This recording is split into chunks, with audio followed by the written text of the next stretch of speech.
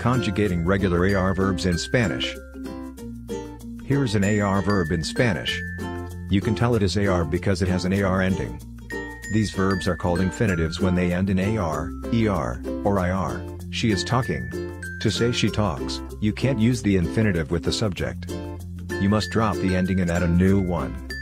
In this case, you must add an A. Now, he is talking. Do you know what to do? That's right, drop the AR ending, then add the A same as before.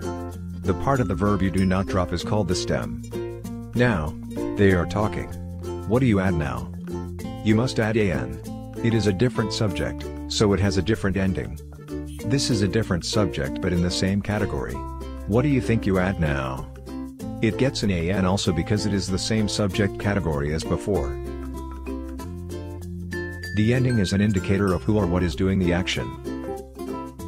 To learn the endings, you must learn the chart. Look at these endings.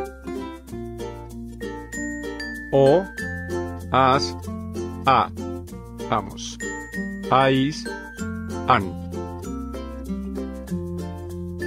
Can you guess the ending?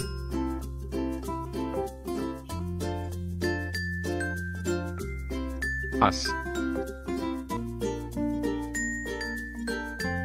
an, vamos, o, ais, a. Now, practice conjugating with the verbs. Sacar. Ella saca una foto. Tocar. Yo toco la guitarra. Mirar. Tú miras la televisión. Bailar. Nosotros bailamos. Caminar. Ellos caminan. To recap, infinitives are verbs that ending AR, ER, or IR. To conjugate the verb you must drop the infinitive ending.